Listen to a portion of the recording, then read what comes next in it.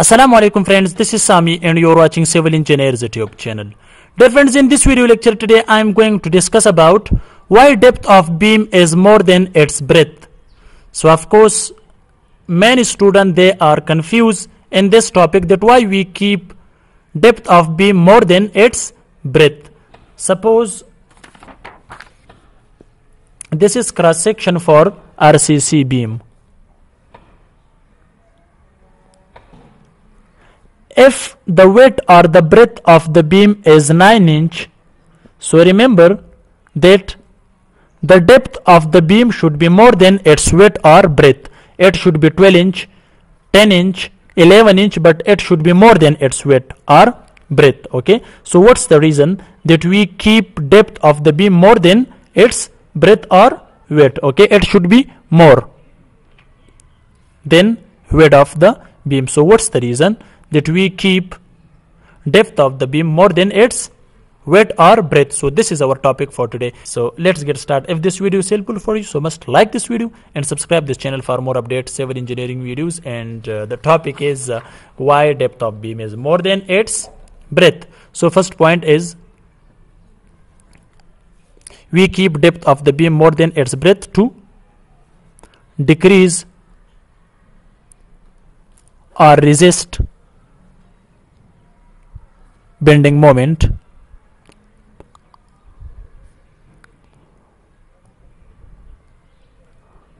and increase strength of beam.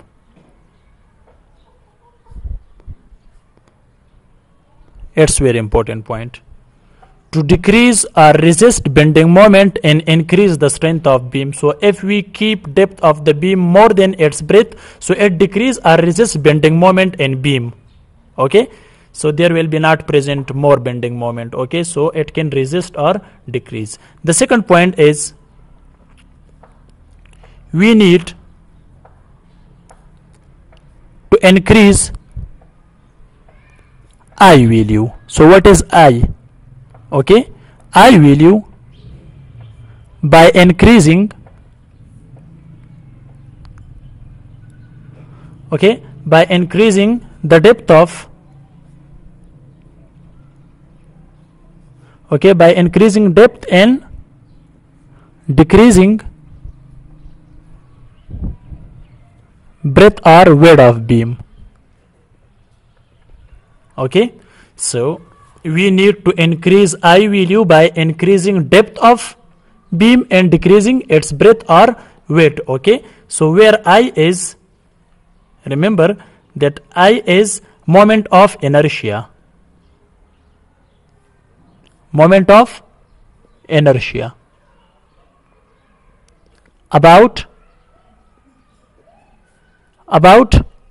natural axis. Okay,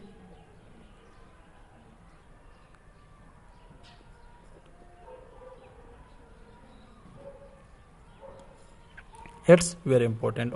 Okay, so we have to increase moment of inertia in RCC beam. Okay, so if you want to improve or increase moment of inertia, so for that we have to increase the depth of the beam and decrease the breadth of the beam. Then the moment of inertia with natural axis should be more. Okay, so there our structure means our beam should be stable. Okay, if we increase the moment of inertia. So other point is here.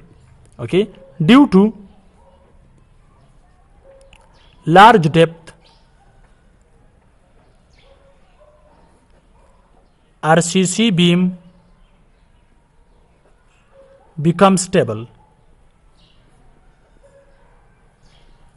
Okay, this is the other point, right? And also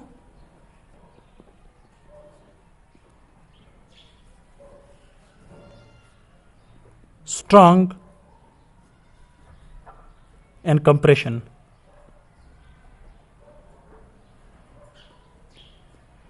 Okay, if we provide the depth of the beam more than its width, okay, say so it's also becomes strong in compression. Okay, or we can say simply that compression